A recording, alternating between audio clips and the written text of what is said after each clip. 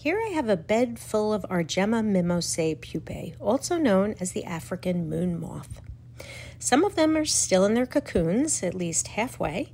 Opening cocoons is sometimes necessary to check on the condition of pupae, especially when you are no longer sure if they are viable. Moon moth pupae have interesting coloring on their heads and are not all completely one color like many other silk moth pupa. They are related to the comet moth Argema Mittrei, who you might have seen in my previous videos, although they come from completely different areas of Africa. Here you can see some Argema Mittrei hanging, still awaiting emergence. And here is my very first female to emerge. She is completely perfect and quite a stunner. Let me see if I can get her a little closer for a better view, if she is agreeable with being handled. Many silk moths are quiet during the day and easily handled as they are nocturnal. This one, however, is an exception and is a bit more challenging to keep her still for prime time. She clearly has her own ideas of making her way back into her enclosure. Once she settles down, we can get a better look at those incredible markings and defensive mimicry. Let's take a little macro view now of her currently quiet body. I am amazed at the green antenna. I have not seen this before on any other silk moth, although I am sure there must be others out there. The dark charcoal band lining her upper wings is shared with her cousin Argema Mittrei as well. Their coloring and markings are nothing short of artwork if you have an appreciation for the amazing minute details on this insect. The detail and shading is very specific. Lines are drawn with such accuracy, it seems an incredible feat of nature.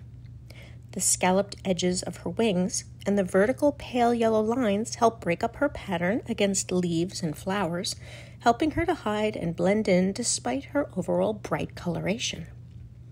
Every marking has its purpose. Every scale covering her body has a story to tell, right down to the bottom of her long tails, which develop with twisted ends, meant to spin during flight and effectively confuse bats that are trying to track them down as a meal. The moth can lose these tails to a bat and they will simply break away, allowing the moth to escape and still fly just as well to live yet another day. When your lifespan is very short, a day can make all the difference between mating and success or failure to pass on its genes to the next generation. Here's a closer look at her face, and now you can see her fuzzy burgundy legs and dark black eyes. And forgive me for the bit of shaking in this portion. I'm holding her in a somewhat awkward position at the moment.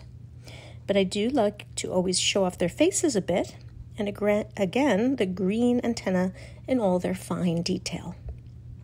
So let's get her back on here, and I would just like to show you the full-on threat display this moth has. It is one of my favorites. When threatened, they will open their forewings slightly like this, showing off the hindwing eye spots.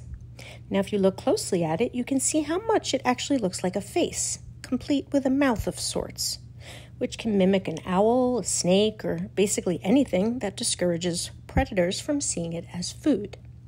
Altogether, camouflaging this beauty into something it is not, and something wonderful to look at.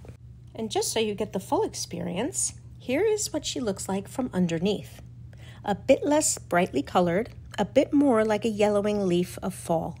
But that large abdomen is carrying up to about 200 eggs, and now she will wait in hopes for a male to find her. So I hope you enjoyed this unusual species as much as I have, and please consider subscribing as there will always be more to be discovered.